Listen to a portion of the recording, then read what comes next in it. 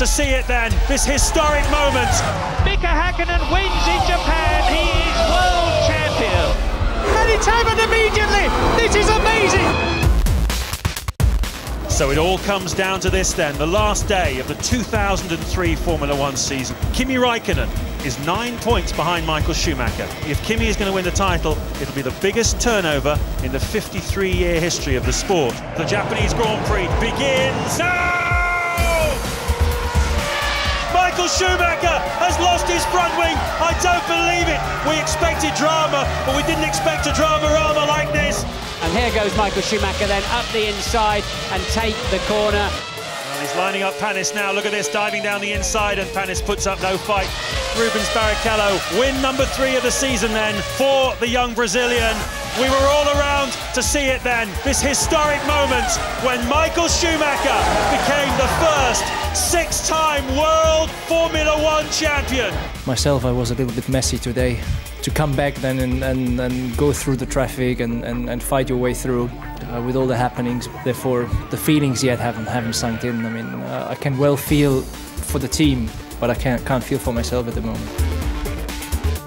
With 2 McLarens on the front row, Mansell was down in 3rd spot on the grid. And at the start, the team tactics between Senna and Berger became clear. Berger led down to the first corner. So while Berger led, Senna concentrated on keeping Mansell down in 3rd place. Down the start-finish straight they came, and leaving his braking very late for turn 1 on lap 10, Mansell ran wide. It was all over. We've given it a great go, the team's done a fabulous job. I'd like to congratulate Ayrton now on his 3rd World Championship. Yeah, there's always next year, and we'll go to Australia and enjoy Australia. Berger waved the recrowned champion into the lead, and after a word from McLaren boss Ron Dennis over the radio, Senna pulled aside to let teammate Gerhard Berger take the race. Senna, of course, knowing that the championship title was already his since Mansell's retirement, and he says thank you to Senna.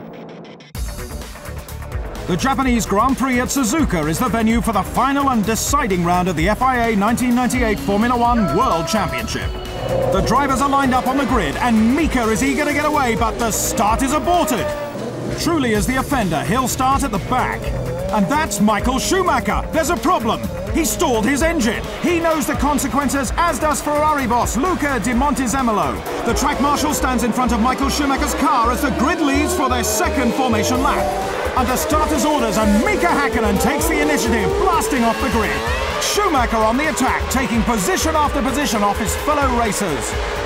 Michael passes his brother Ralph for 7th on lap 4. Michael's now up to 6th and is pressuring Villeneuve for 5th place. He's got the speed out of the corner and passes with ease. Schumacher's right behind Irvine now, and that's his tyre exploding. Surely his race is over. Number 1 driver Mika Häkkinen comes round to win the Japanese Grand Prix and the Drivers' World Championship in style.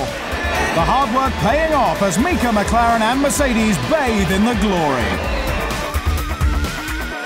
Damp track for the start of the Japanese Grand Prix, and the field had been held for quite a long time, but the flags at the back said they were ready. Senna needed to win this one, but he stalled and Berger very nearly took him out. The only reason he was able to get going was because of the incline of the track and rolled it down.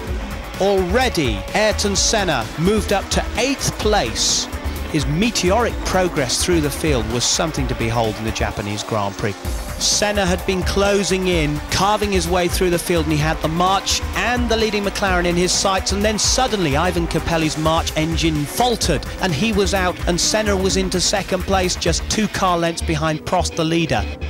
As the drizzle came down, Senna was revelling in the conditions but closing in as Prost got boxed in behind the back markers. Now this is the point where Senna had the World Championships within his grasp and took it with both hands. Senna down the inside past Prost and clinching the World Championship in superb fashion.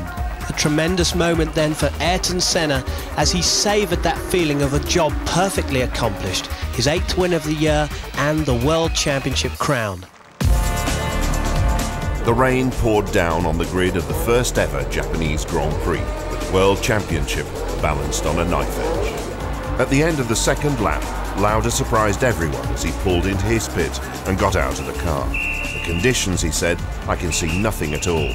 The rain was now beginning to decrease, but as the track was drying, the rain tyres were beginning to wear.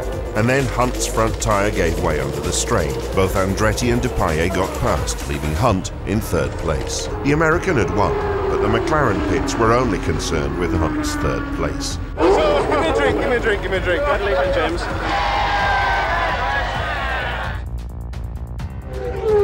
There are very few cars left on the circuit. There's 14 running now out of the 26 who started. And if Prost comes up to any of them, this is the opportunity that Senna's looking for. And he's going through. Ouch! Oh my goodness, this is fantastic. They meet. This is what we were fearing might happen during the race.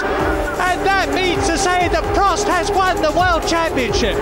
Alain Prost, World Champion of 1989. That is all over for Ayrton Senna, and it was his own fault because of the slow corner. He wasn't past Prost, and he went into a gap, and Prost had every right to turn into him there. To be very honest, I mean, I'm quite happy to leave because I think it becomes absolutely impossible to work with Ayrton.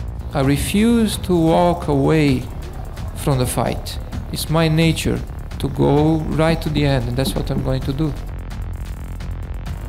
Senna asked for the pole position to be changed from the left. His request rather, was refused, and the result is that Alain Prost, starting from second on the grid, is actually going to have a start advantage. And we are waiting for the start of this 53-lap race. On the left is Ayrton Senna, on the right is Alain Prost. Behind Senna is Mansell, behind Prost is Berger. The grid is clear, the lights go! And Senna sprints away, but Alain Prost takes the lead. It's happened. Alain Prost has taken the advantage. Senna is trying to go through on the inside, and it's happened immediately. This is amazing. Senna goes off at the first corner. Well, that is amazing, but I fear absolutely predictable. Yes, and that makes Ayrton Senna World Champion this year. With Prost not finishing the race quite clearly, he's out of his car, stuck in the gravel pit. That, I'm afraid to say, is the end of this year's Drivers' World Championship. Häkkinen has looked surprisingly calm. Schumacher searches for inner strength. The waiting over. Michael swerves right in what is becoming a routine move for the German. But Mika has the advantage and isn't letting go. Heavy showers dampen the circuit around lap 37, just as Häkkinen pits for the second time.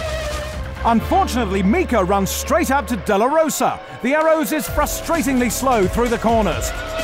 All the while, Schumacher puts in some extremely swift laps. Lap 40 and Ferrari need to work quick if they want to keep the lead. It's an outstanding stop, the quickest of the race. Having encountered more traffic, Häkkinen has barely come out of turn 18 as Schumacher exits the pit lane. It's been a long time coming, but Ferrari have finally spawned another world champion. The way we did it in, a fight until the last corner, thanks to Mika. Could have done it a bit easier for me. It's simply outstanding and no words for it to explain it any better. This is the 18th occasion that the championship has gone down to the wire. Villeneuve with everything to gain, Hill with everything to lose. Hill makes a dream getaway. Villeneuve is the one to fluff it and is swamped by Berger, Häkkinen, Schumacher and Irvine. At the end of lap 12, Villeneuve dispenses with Irvine. A couple of laps later, Villeneuve's rear wheel overtakes him and the Williams is pitched off the track. The battle for the title is over. Whatever happens now, Damon Hill is world champion. So Damon Hill finally seals the win in Japan and takes the championship in style. When you've won the championship and a Grand Prix all in one race, it's a hell of a thing, I tell you. I think this is going to take a while the full impact to really hit me. But right now I feel like I'm on a rocket that's just about to take off. For Piquet, this race was crucial. His third world title was tantalizingly close. For Mansell, it was do or die. To keep his title hopes alive, he simply had to win.